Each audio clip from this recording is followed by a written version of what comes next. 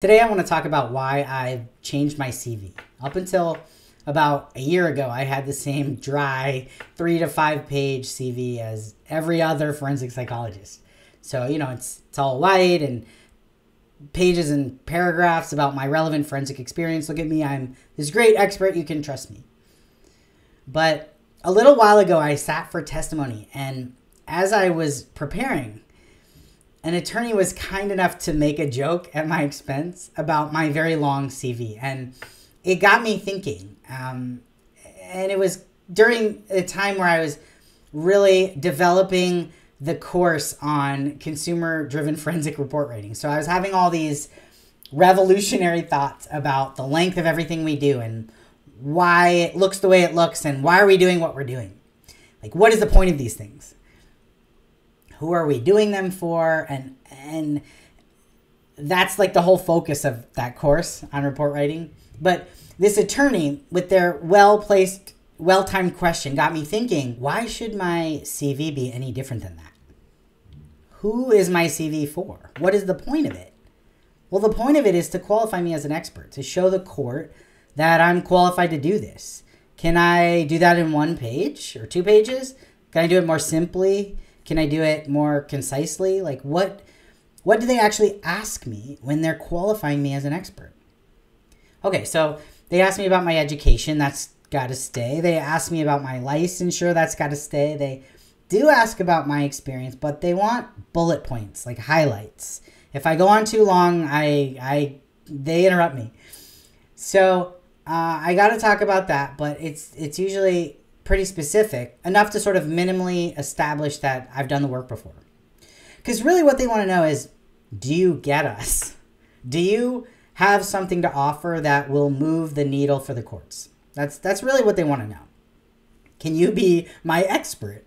Are you reliable? Can I trust your opinions? So it got me thinking, all the things that I propose in the course on report writing, that they need to be more concise, that they need to be more graphic, that they need warmer language and to be cleaner and easier to read and nicer to look at and easier to digest the information quickly and efficiently.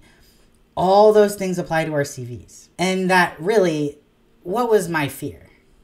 What was my fear in condensing down my CV to a smaller, shorter, more digestible format?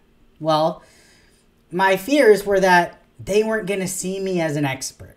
My fear was that, they'd be like, look at this graphic designer. He's not my forensic psychology doctor guy. My fear was that my fellow forensic psychologists would see my CV in the court file and be like, who is this guy with his pretty little graphics? That's not professional. And I just had to take a deep breath and believe myself that that's all nonsense.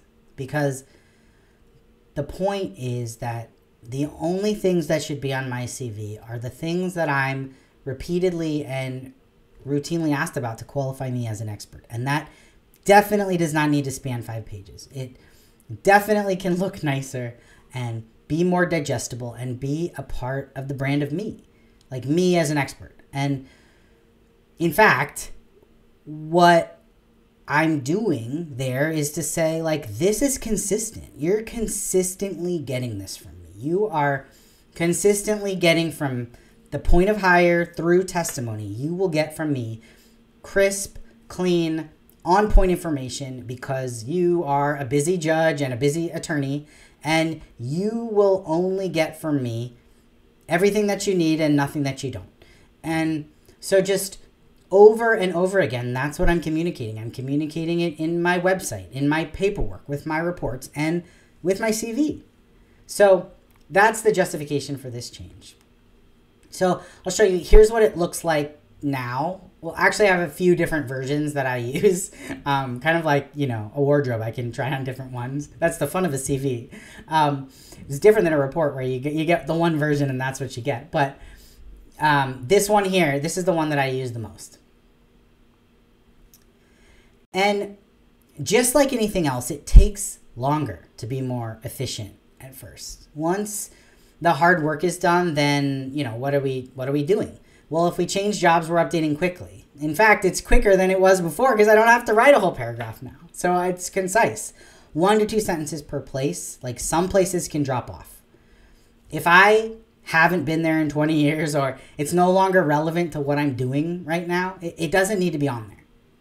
I don't need to list the trainings I've been to. Nobody has ever asked me about that. They do ask about board certification or to ensure that I've had training in a certain population like juveniles, right? So that's reflected there. But down to the minutia, like that what I had in there before, if they're dying to know those things, they can ask me. But if we're at that level of questioning, then something has gone wrong somewhere along the way. Either because my report didn't demonstrate my expertise or because the attorney shenanigans are underway.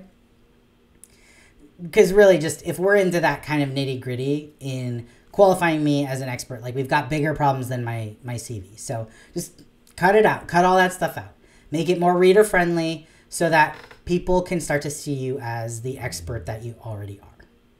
This is Streamline Forensics, and we train forward.